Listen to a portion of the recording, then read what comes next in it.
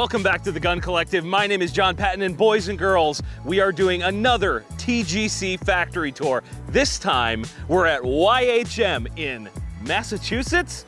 Let's go inside and check it out.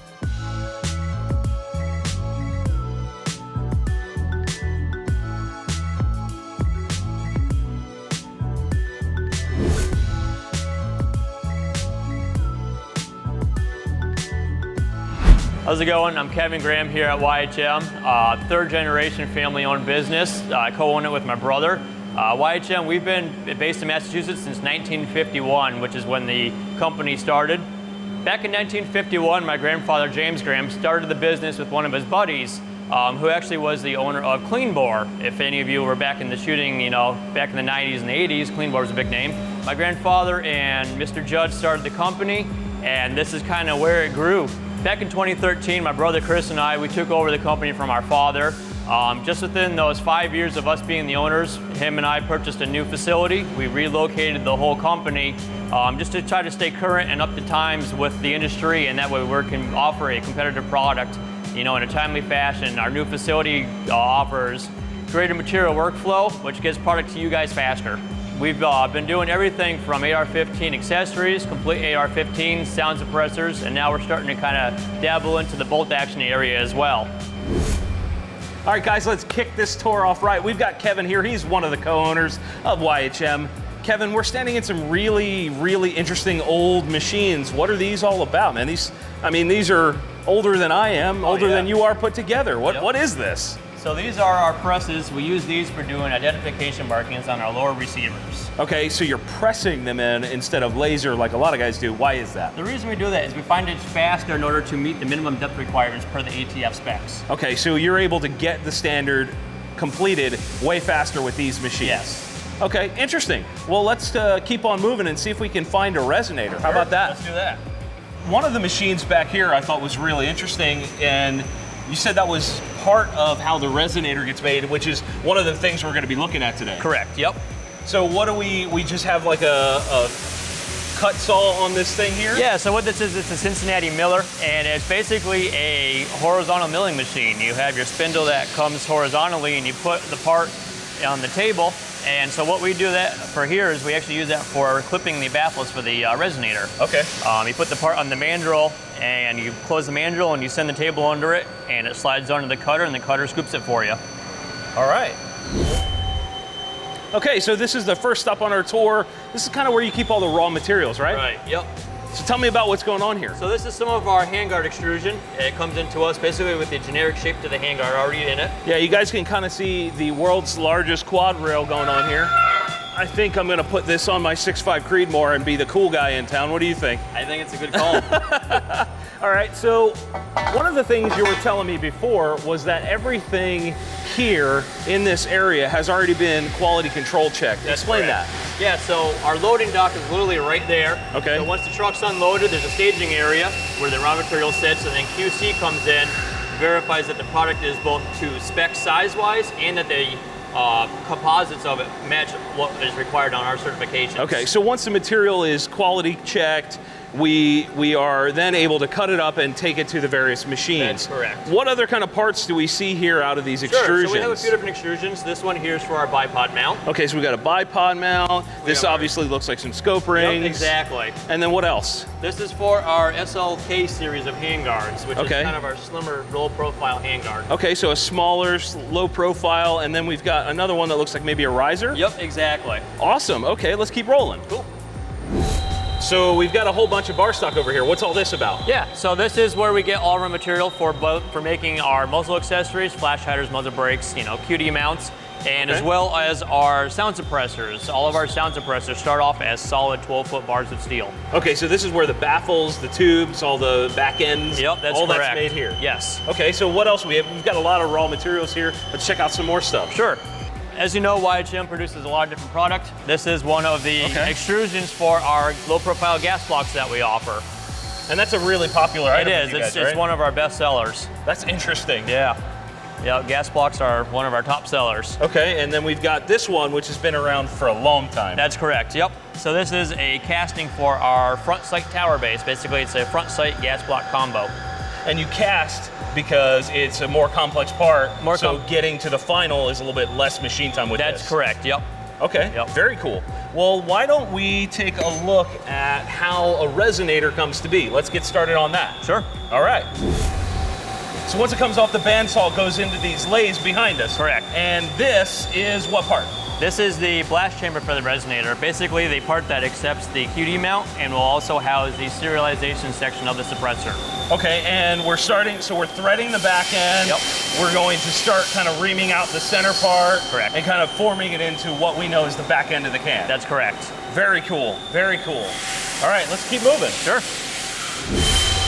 So moving on down the line here, literally the next machine over, what do we have? So in this machine, we're making what we call our blast baffle retainer. Okay. Basically, it houses the blast baffle for the resonator, which is the very first baffle inside the suppressor. Okay, and that's made out of what kind of material? So the retainer is made out of heat-treated 17-4 stainless. Okay. And then the blast baffle is this piece here, which is all 718 Inconel.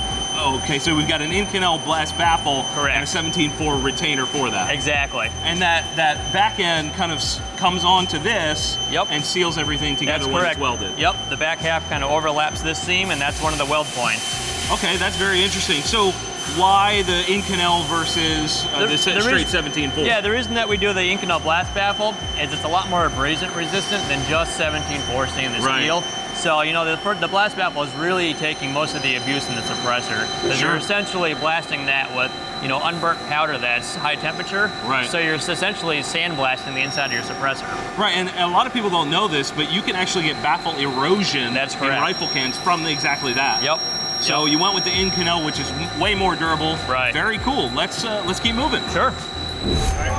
All right, so we looked at the blast chamber and the blast baffle. Correct. Then what's next in the suppressor? So next in line of the suppressor is the baffles. Yeah, the resonator utilizes 8 of these. 8 baffles? That's correct. Okay, and there was another operation we looked at, and that is what? Tell me what happens to these. So basically these come off the lathe. They come off after one operation looking just like this, and then they go to our milling department where we actually clip the side of the baffle to distort the gas flow.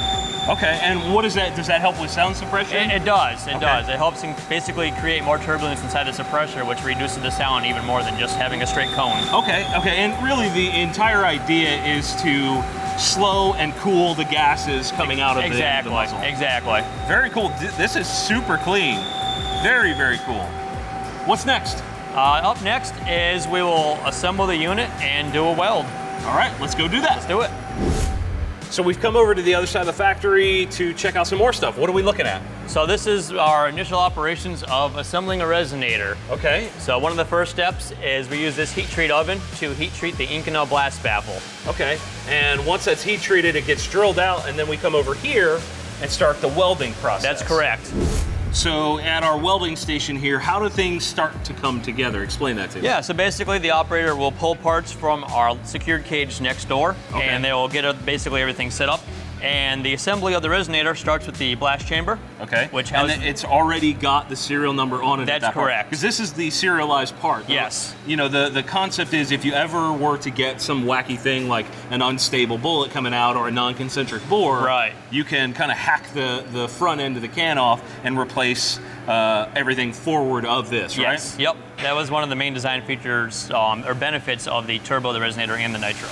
Okay, so they've basically all your cans have that same concept. Yes. Yep. Okay, cool. So on the blast chamber, what do we put on here? How does this go together? So next from the blast chamber, we do our blast baffle assembly. Which has just been heat treated and drilled out. Okay, yep. That's the Inconel and the 17-4 unit. That's correct. So those two pieces fit right into the blast chamber. Oh, look at that. That's clean. Okay. And then from there, we take our stack of baffles that utilizes 8 baffles. Okay. We take our 8 baffles with the slit already cut in them. That is correct. Now, do you stagger the slits, or is there any kind of rhyme or reason to that? What we actually found in the rifle suppressors is the notching likes to be pretty much straight in line. Okay. So that works well for you guys. So we line everything up, and then we've got the blast chamber, blast baffle, the baffle stack, and the end cap. Correct. Which is, again, a very simple, clean design. Right. And then it all gets welded. That's correct. So basically you have your assembly here, and then after the welding operation, you get your finished product, which is right next to it. Check this out, guys. That's really cool. And what kind of welding are you using here? We're doing CNC TIG welding. CNC TIG welding. Okay, very cool. Well, let's take a look at that real quick. Sure. Man, this is really cool. Thank you. So we assembled our baffle stack, then what? So next we go to our welding operations. We actually do 2 different welding operations. The first one is in this machine here, where we do just the baffle stack assembly. Okay. And then from here we go to the welder next to us and adhere the baffles to the blast chamber. Okay, so why a 2-stage thing with the baffle stack first and then the other? The reason we do that is in case we have a faulty weld off of this operation, we don't risk damage to the serialized blast chamber part of the suppressor. Okay, why don't we get to welding? What do you say? Let's do it.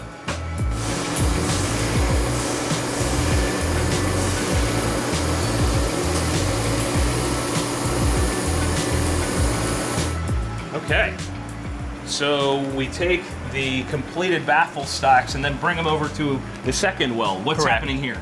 So in this operation, what we're doing is we're actually adhering the pre-welded baffle stack assembly to the serialized blast chamber of the suppressor. Okay, very cool. So this is kind of where it becomes a suppressor. That's correct. At least according to normal people and not the ATF. Right, yeah, the ATF considers each baffle their own suppressor. So weird. All right, cool, let's check it out.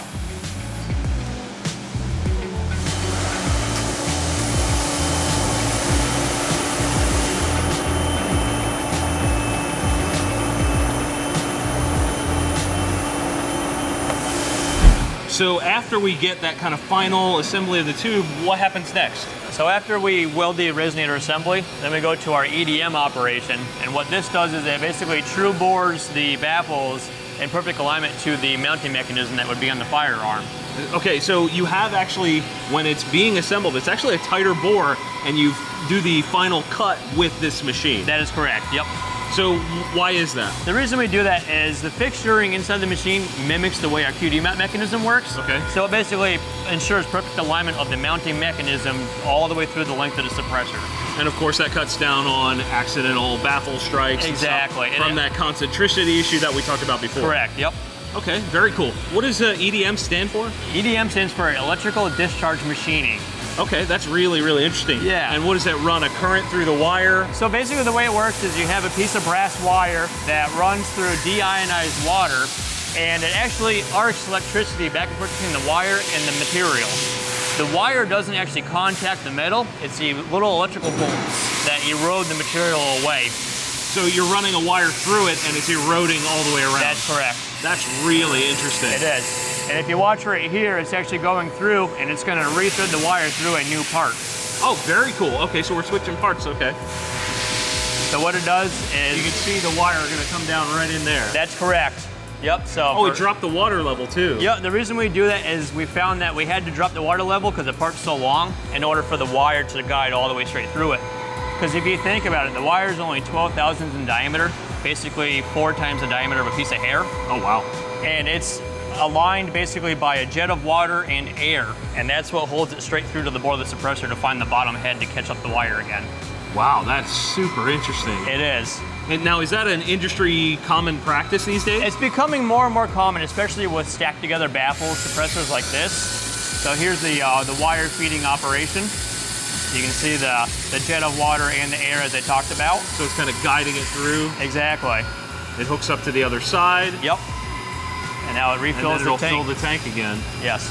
Okay. So you're saying it's becoming more and more common throughout the industry as suppressor technology gets better? It is. Yep.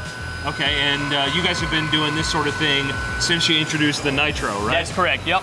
Okay, very cool. Let's check that out and watch it fill back up and get going again.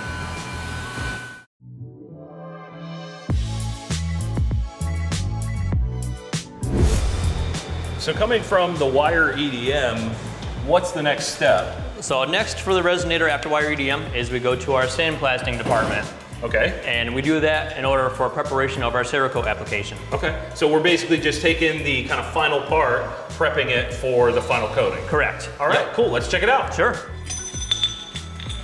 So you're installing it on a mandrel? That is correct. So we use this as a driver because inside the automated sandblaster, a spindle turns and then the sandblast nozzles actually come over the part to give us a nice fine, even sandblast. Awesome. And then we use these two pieces on the end in order to prevent any sand buildup inside of the suppressor. Fantastic, okay.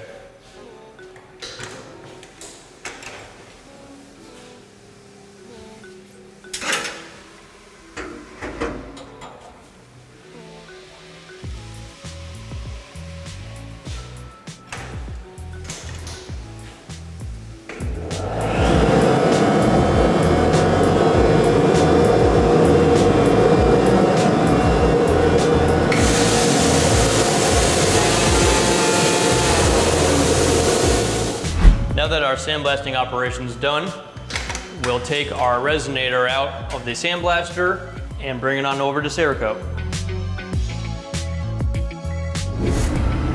So we did the wire EDM, we did the sandblasting. Correct. This is what the can would look like, completely unprepped, unfinished, out of that wire EDM tank. Correct. So then we have our final Cerakoted part, and this is a high temp Cerakote, That's right? correct. This is the C series, which is good for 1800 degrees. Okay, very, very cool. Okay, so what do we do? Do we have to bake this? Do we have to do anything? No, one of the nice features about the C series is it's an air cure product. It's dry to touch in 45 minutes and it's fully cured in 5 days.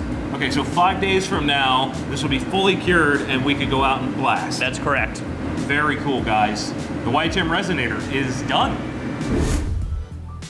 So this is it. We've done the life cycle of the Resonator. Tell me about what comes in the package if somebody wanted to get one of these. Sure. So when you buy the Resonator, you have an option of either our QD flash hider mount or a QD muzzle brake mount. And those have, you say QD because the spring unit, which is normally in everybody else's suppressors and allows you to keep yours down, is actually on the muzzle device. That's correct. Okay, cool. So you can pick one of those two and most of the common thread pitches that are out there for these. And what else do people get? Let's just go in the box. Sure, yeah. Let's see how it comes together. Yeah, so this is the boxing of a Resonator. So we install the QD mount. Okay, just install the mount, put it in there. Go in, serial number up. That way it makes it easy for dealers to verify their stuff when it comes in. Okay. Instruction manual. Looks great. And This is what happens to you. Start to lose your damn mind. it works. So I actually asked him, what's in the instruction manual for a suppressor? Like, because in my brain, what do you really need to know? But there are some things that people need to know, like how to mount it properly, because some guys just don't know. That's, not everybody knows that. We're not going to assume that. A lot of people are new to the product too. Right, and with the growth of the industry, suppressors are still a new thing. So what else is in there? Something about the warranty, right? Exactly. One of the things that's mentioned in the manual is our warranty, and YHM basically has a no questions asked lifetime warranty. That's really, really cool. I love that. Yep. And you know, it even goes as far as that, you know, in the first instance, if you even purposely blow up the suppressor, we'll still give you a new suppressor and pay your tax stamp the first time. Really? If you do it again, we'll sell you a replacement suppressor for 50% off MSRP. Do you don't have anybody like abusing that or anything, right? I guess that's kind of a pain in the arse with the tax stamp involved too. So you probably wouldn't have that too often, right? For the most part, no, because people aren't willing to have to wait another year to get a replacement can. So they usually learn after the first instance. Okay, well that is very, very cool. Guys, I appreciate you coming along. Kevin, thank you so much for letting us come in here and check all this out, showing us the life cycle of the Resonator, all the different machines, all the different products you make. Is there anything else you want to add for the TGC audience? Sure, yeah, I mean, just please follow the TGC. They're going to come and do some more stuff with YHM. We'd love to kind of have you guys see what we're up to. Be sure to check them out on social media, Yankee Hill Machine, all over the place. You guys know where they are. And of course, check out YHM.net. Kevin, again, thank you so much for having us out. Thank you. Well, guys, that's it here at YHM. We've seen the Resonator come to life. We've seen some of their rails. We've seen their gas blocks. We've seen a lot of the interesting stuff that they do here. And I think it's really interesting watching the brand take the next steps and start to evolve and push the technology. As the markets change, they are changing, and that is a really, really good thing. And be sure to check out the video on the Resonator if you haven't done that already. And guys, that is it. Thank you all for watching. We'll see you soon.